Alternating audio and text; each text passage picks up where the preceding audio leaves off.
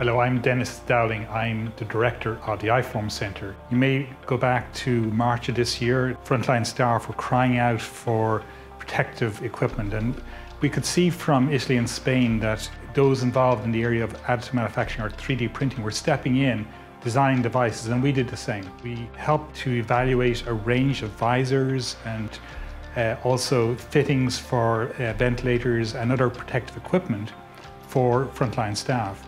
And the initial stages of that was in conjunction with a nurse in Tala Hospital who approached us and said, we have a real problem, and they described what they needed. And we have a group of 8 people who volunteered, and many of my colleagues came in when the whole place was locked down to work on printing of, say, visors, for example.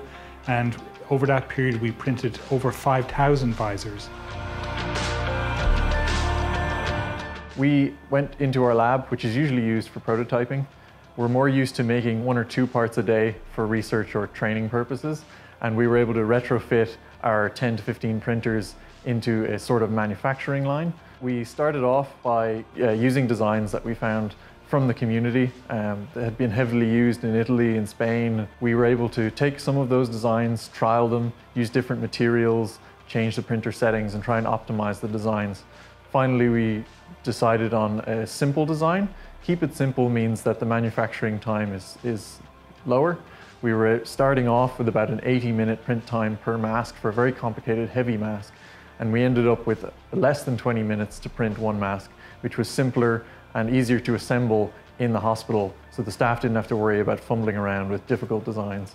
So in addition to the visors, we also ended up designing and sending out to hospitals some ventilator and respirator components. In particular, one hospital looking for elbow joints for a respirator mask that supplies oxygen to a patient. They were running out as it's a consumable item that has to be disposed of after every single patient.